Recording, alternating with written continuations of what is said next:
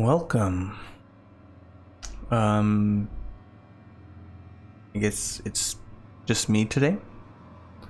This isn't quite part 3. Let's change that.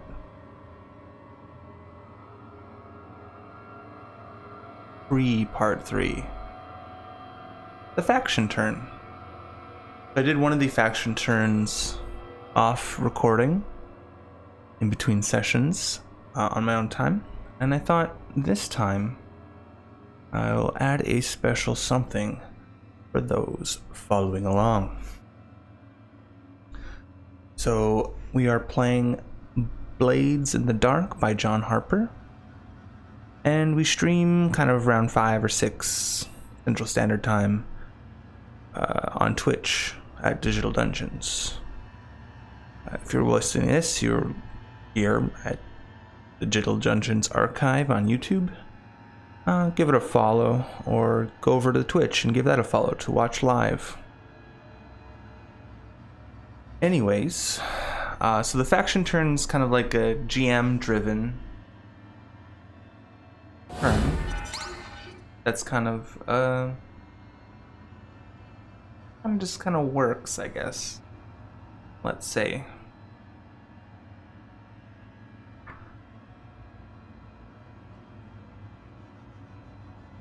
Yeah, let's get into it. The crew itself, they're a crew of hawkers, meaning that they go around selling illegal goods. They're known as the Princes of the Palace being a kind of medium-sized steam-powered paddle wheel, or electroplasm-powered paddle wheel, that they kind of list to the shores and the docks and the wharfs of Silk Shore, the neighborhood that is the Red Lamp District, and known for selling all sorts of vice.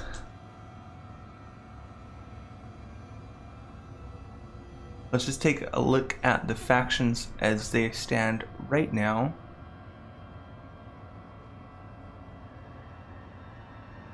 So if you're -3, you're at war. If you're at +3, you're definitely allies. 0 being neutral, and there's a sliding scale. So, currently, our intrepid scoundrels are under the employ of the Hive. Now, the Hive are a group of merchants that are kind of operating. They have their little secret pins of like gold B in their collar, or under their collar, and they kind of operate various illicit drug deals using kind of merchant trade as their cover. They're kind of more or less like a merchant's guild. So that's where it is. In the first episode, the princes conducted a score against the Lampblacks, raiding one of their vice dens and stealing a bunch of drugs, a couple crates of drugs, and just kind of destabilizing them a little bit. There was some medium exposure, and the Lampblacks are no longer friendly toward the princes. And of course, they're not going to seek out vengeance just yet. But one more thing, they could potentially be pushed to vengeance. The Red Sashes in the last episode, so part 2 or score 2. The princes struck a deal allowing them to sell their wares in the University of Char Hollow. The kind of to the students and the kind of young nobles there, that the Red Sashes are currently kind of running a racket where they're the security, because they run a kind of sword school, but also run drugs to the very people they're trying to protect. But they've managed to kind of assuage their fears, and because the product that the princes sell is so good, the Red Sashes let them in on their turf, as it were. So the Grinders and the Billhooks. The Grinders are a group of former workers processing plants of great leviathans. The leviathan kind of essence processing, I believe. Let me look that up before I start spewing random nonsense.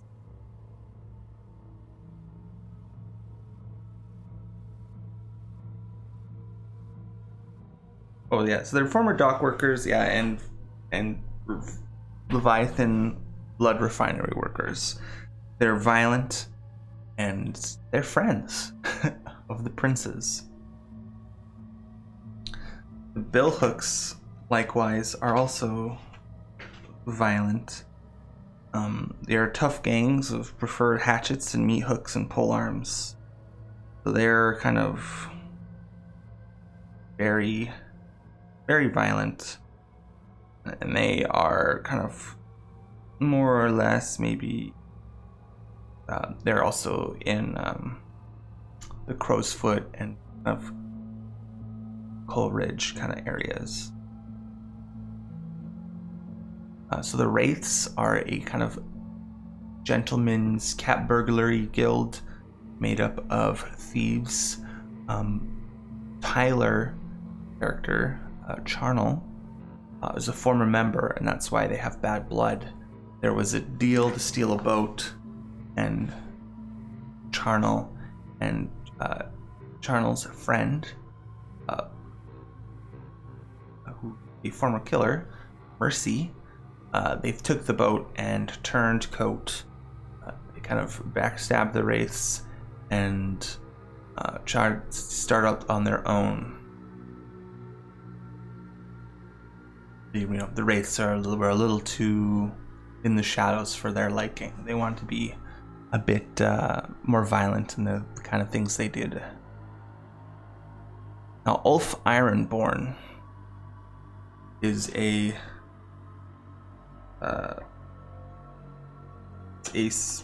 leader of trying to get a gang started. And he's attracted a few members. But he's a brutal Skovlander, newly arrived in the dusk, fighting everyone for turf. Trying to carve out a gang territory, kind of near the docks, but also Coleridge. Really just trying to fight everybody. He's made some citizens of Coleridge quite angry with his kind of activities there, because he's not from there, and Coleridge more of a tight-knit place. And of course, the Bluecoats kind of have a negative relationship. They interfere with everything. They're the Fuzz. They are the enemies of scoundrels crime. Of course, they're also crooked as any other gang in the city or institution. They just as bad. So each of these places, they have wants represented by their clocks. Now when I roll their tier, fill in some section of the clocks. So on a 6, I'll fill in 3.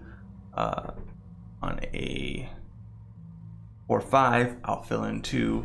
And on 1, 2, 3, I'll fill in a single segment of the clocks to see what they want. So let's roll the Wraiths. The Wraiths are a tier 2, and they want to secure an arcane ally of some sort. Possibly in battling their former at the loss of charnel Cuvier, who could have dealt with ghosts, and they lost their assassin also. So they're probably looking for someone strong, someone tough, someone they can, someone that they can pledge fealty to them, or at least ally with. Let's see what happens here. 4. So that's 2 segments. Getting them halfway to an arcane ally. Perhaps they're meeting it out with people and trying to discern who would be kind of loyal or loyal enough if they know what they're about. So the Grinders is that small gang who wants to steal a boat.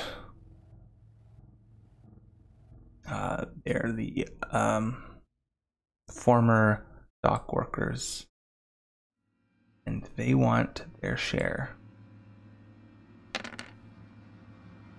6, that's 3 segments. Boom, they are now halfway to stealing a warship, a massive Leviathan hunting beast of a ship that goes out and hunts these demons of the Void Sea. So the Bluecoats want to, as any police officer group wants, they want to militarize. So let's see if the Bluecoats militarize. 3, so that is just a single tick. They're slightly over halfway. Made some progress before, perhaps meeting with some arms dealers from Aruvia, but there's some hold up, maybe some bureaucracy, some concerns. The nobles think that arming them might not be the best idea, but we'll see how it goes. Now the Circle of Flame wants to acquire all the ancient artifacts of Qatar. Let's see what they want. So the Circle of Flame is a fringe, I believe. No. Gods reconciled. Are they an institution?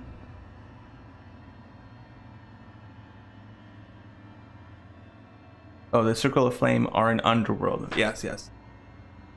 The Circle of Flame are a group of kind of secret cult organization bent on kind of reviving and or controlling these like artifacts in the hopes of like bringing back demons to their service, or for they could serve the demons too. And they want to collect the artifacts of Qatar. Let's see how they did. On 6, they've made quite progress. That's 3 ticks. They're 3/4 of the way. That's pretty good. That is almost all the way to there, and I can't wait for them to acquire that and see what that does to the world. So the gondoliers. So the gondoliers are kind of like more or less, let's say, just tough individuals. They ride the boats. They have some knowledge of the spirits because people dump bodies into the moats, and they have to deal with the spirits that kind of trudge out. And also when there's no cops in like the watery areas, think kind of Italy, or think kind of like with the watery streets of parts of Amsterdam. So where some streets are completely just waters and you have to use boats and gondoliers to get through. So they are the kind of like police of those areas. So both the Bluecoats and the Spirit Wardens don't like them. But the citizens do. So if they have any like spirit troubles, they'll often go to the gondoliers first. The gondoliers are a tier 3 action, so they get 3 dice in order to investigate this these hollows. So these like people who don't have souls that are like popping up, so that it's pre-marked. It's people whose souls have been ripped out of their bodies, and couldn't be restored because their souls weren't away and their bodies are now like more or less like zombified husks of their form. So the Lampblacks want to destroy the Red Sashes. They are blocked in a bitter war between the Red Sashes, and the Red Sashes want to destroy the Lampblacks. They're both tier 2 gangs. Be cold. We'll do the Lampblacks first, then we'll do the Red Sashes. Of course, the Lampblacks are the ones who are kind of arrayed against the team, or the team, but the gang of hawkers. So there's 2 ticks, and now the Red Sashes, who they kind of are now allied with. See what happens here. 5, another 2 ticks for them. So without outside intervening, it looks like the Lampblacks might destroy the Red Sashes first. So they're gonna look for help, and they're going to maybe call on the group, try help them. See if we can embroil them in conflict. So we do the Hive. The Hive was the merchant guild, and they kind of control the Silk Shore and its vices, and the princes pay a tithe to the Hive in order for them to be allowed to be operating in the Silk Shore and able to sell their wares. Let's roll for the Hive. They are tier 4, and they want to commit an assassination. Of course, fill up. Boom, accidentally rolled it twice, maybe, or a bunch of dice. Fills up, and the Hive hires an assassin to kill a member of the Crows. So the Crows want to establish control of Crowfoot, or re-establish, because they had it, but their second in command, their first in command got killed by the second in command. Now the second in command also got killed, so they're in trouble, and I'm going to give them a penalty on this year to try to re-establish control, because they are having trouble. But not too much trouble. It looks like they're yet 6. Now the Billhooks want to terrorize a bunch of magistrates and pardon their members. So let's roll the Billhooks. Well, the Violent Hatchet Man.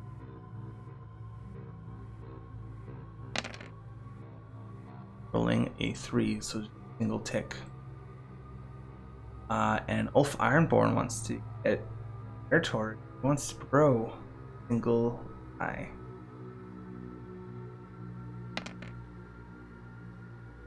Growing slowly. See what they want. That's all I have for currently. The gangs. Gangs all have allies and are multiple allies, so we'll see what happens when there starts being some action happen. We'll see if the Crows will want some answers, so we'll see if they can ask. They're gonna ask around, see who knows.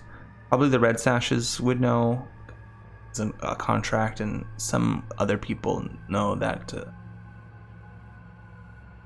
who the contract was for.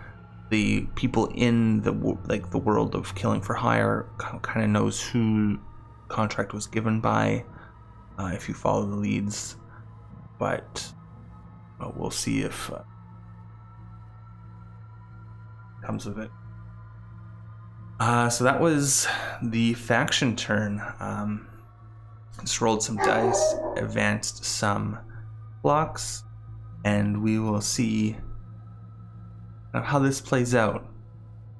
Because the assassination of Roderick was a potential hook that I dangled in front of the players, but now someone accomplished it, and it's going to throw maybe a wrench or maybe an opportunity in the crow's foot